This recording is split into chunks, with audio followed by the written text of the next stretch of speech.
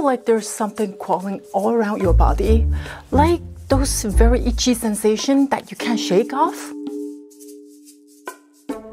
What? Polyester? Spandex? Now I see it. Microplastics. That's right, microplastic. You can't even feel them, but they're there. They're in your clothes from the synthetic fabrics like polyester, acrylic, or nylon.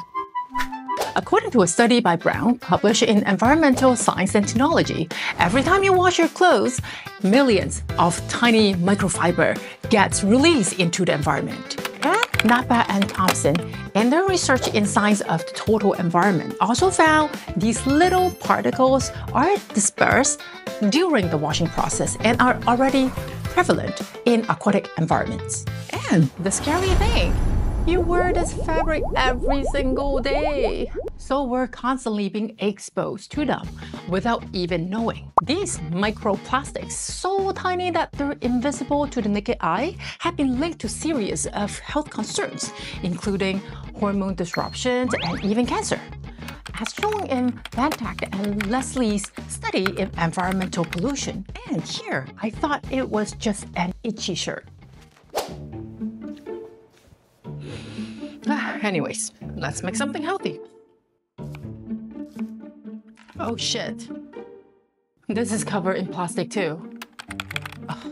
You might think these kitchen staples are harmless, but a study by Kosu published in Science Advance revealed that plastic surfaces like cutting boards and kitchen utensils release microplastic into our food when we use them.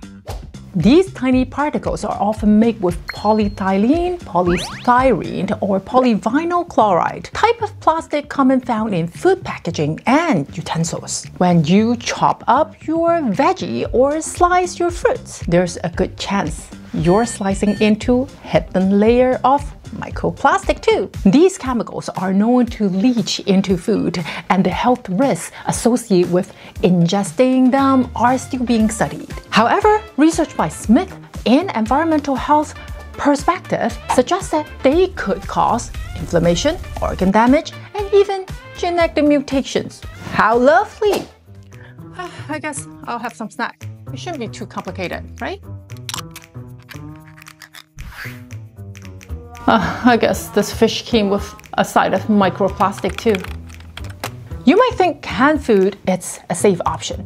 Think again. Studies have shown that marine animals, like the fish in this can, are ingesting microplastic at an alarming rate. A study by Roachman and published in Environmental Science and Technology found that microplastic have infiltrated our oceans so extensively that even seafood have become a vehicle of plastic contamination. These particles can remain in our body for long periods, accumulating over time. While I was thinking I was getting a healthy snack, I might just be getting a side of microplastic-induced toxicity.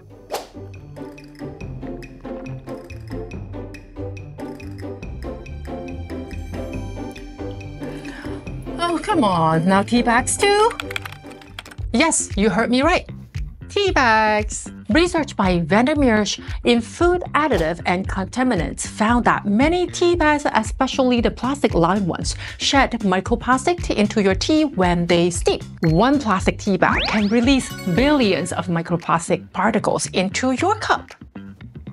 As you sip your calming tea, you also sipping microplastics. Can we catch a break?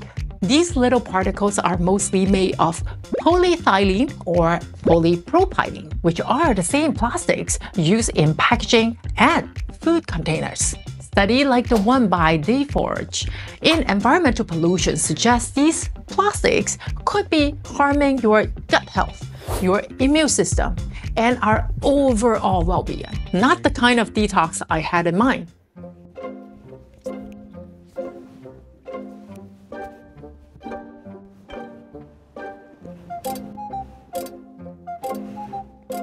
Seriously? This too? Turn out, most of the disposable masks are made from synthetic material, which means, yep, you guessed it, microplastic.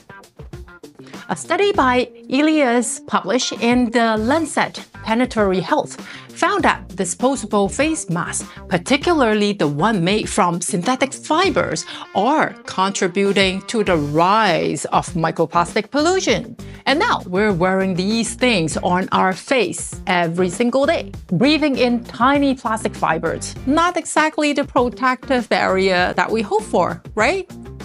I think we've all heard about plastic pollution before, but this is next level. Microplastics have made their way into every corner of our lives, from our clothes to our food to our daily essentials. The scariest part, you're just starting to understand the impact of it all.